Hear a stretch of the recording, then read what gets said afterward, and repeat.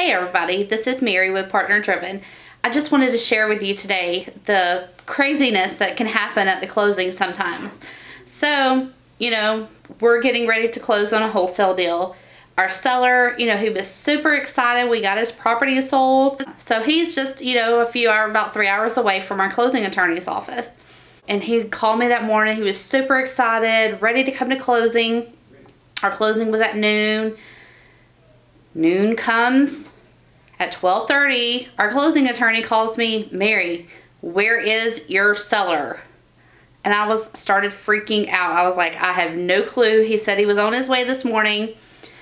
Started calling him. He never answered the phone. Talking about flipping out.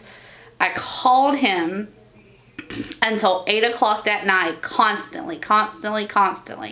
Well, guess what? He had something come up at work and he had to go into work. He did not call me to tell me this.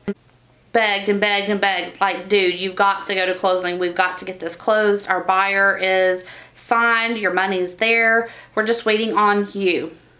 The next day at noon, he shows up to the closing attorney's office and signs. Thank goodness. It's all fun and games. It's all good. But when it comes down to it, at the closing table, that's where the action is. So luckily, with persistence, I found our seller and he got to closing. That's all that matters, so that way you guys get your money.